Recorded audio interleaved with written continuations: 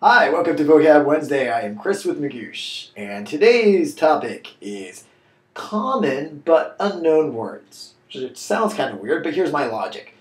There are words that are relatively common in the New York Times, or at least that level of writing, but they never really show up on GRE word lists. At the same time, you may not necessarily know these words, so they're perfect because if they do actually show up on the test, then you'll know what they mean.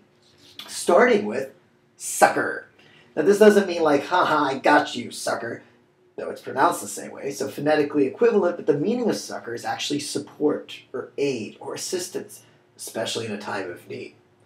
So, during all these midnight study sessions you're having right now for the GRE, if your friend or your significant other provides you with warm tea, or cookies, or whatever it may be, that's an example of succor. You know, this assistance, it could be in the form of food, it could even be in the form of emotional succor. Maybe they sit and listen to you and say, oh, if you're struggling with the GRE, maybe you should relax, etc., etc. Again, providing that support during times of need. It actually comes from wartime, but GRE is pretty much like a battlefield. Next, this word is pronounced detritus, not detritus. Detritus is waste and debris, stuff strewn about everywhere. So imagine a big street party like Mardi Gras.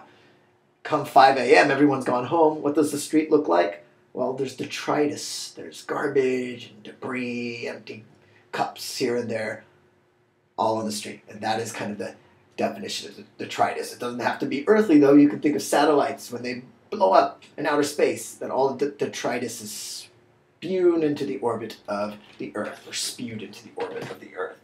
Next, speaking of outer space and gravity, we have gravitas. So, gravitas isn't necessarily gravity in the normal sense, but a second definition of gravity is seriousness and manner, or bearing. And so gravitas is that, I'm going to have a solemn, serious manner, because what I do is very important. Think of a judge sitting there in his black robe or her black robe, gavel in hand. There is a certain gravitas so that we feel almost intimidated by their serious manner. Hopefully I'm not known for my gravitas. And lastly, we have putative. What does putative mean? Assumed to be the case, which is kind of a vague definition. So if you have a leader of a country and he doesn't really run the show, but someone kind of behind the scenes does, that person is the putative leader, as long as everyone knows that that person is actually running the show, such as Vladimir Putin. When he stepped down from Prime Minister of Russia, he was actually in some, second president, third president role, but everyone knew he was still the guy running Russia. He was the putative head.